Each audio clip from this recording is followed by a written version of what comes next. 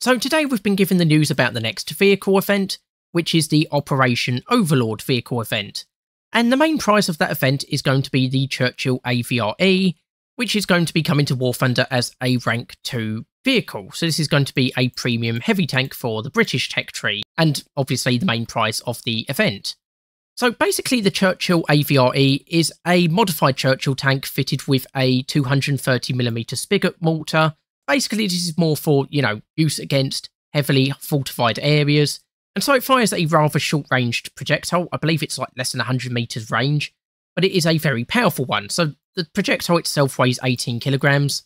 I can't remember off the top of my head how much explosive content is in that projectile, but I've got the figure of 11 kilograms in my head. Obviously, we'll find out for sure when the vehicle is introduced to the game. And to unlock the vehicle, you need to complete 6 stages in the event. So the event starts on June the 5th, 11 o'clock GMT, and lasts until June the 17th, 11 o'clock GMT. And you've got 2 days to do each stage. So the first stage will start on June the 5th, and then it will reset on June the 7th, June the 9th, 11th, 13th, and 15th, etc, etc. And to complete each stage, you need to get 35,000 mission points, which I do think is a little bit too high. It kind of made sense with the higher tier vehicles, but for a rank 2 vehicle, I think that's a little bit too high for my liking.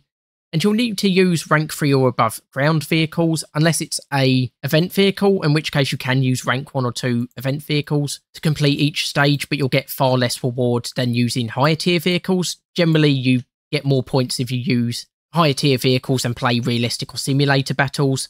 And for completing the first stage, you'll get a trophy with a random reward. For doing 2 stages, you'll get one of 2 decal rewards, the emblem of the 5th Corps decal or the emblem of the 1st Special Service Brigade decal. 3 stages, you'll get another trophy with a random reward. Stage 4, you'll get the other of the decal that you didn't unlock previously. Stage 5, you'll get the flying dustbin decoration. And at stage 6, you will get a non-tradable coupon for the Churchill AVRE. You can upgrade this to a tradable one, but you'll need to unlock 500,000 mission points, which is a ridiculous amount of mission points to unlock. And like I say, it's just way too many, I think, especially for a lower ranking vehicle. But if you do manage to get that many mission points, you can upgrade your coupon to a tradable one, and you can trade it on the Gaijin market. And you can do that until 11 o'clock GMT on June the 20th.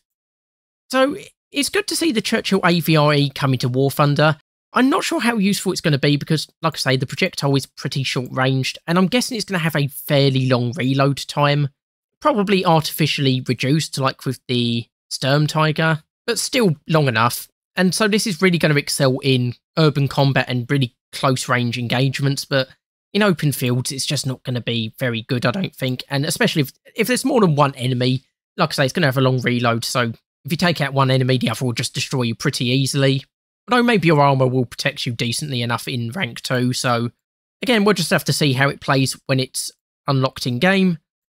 Probably won't be going for it myself, though. Just not going to have the time, frankly.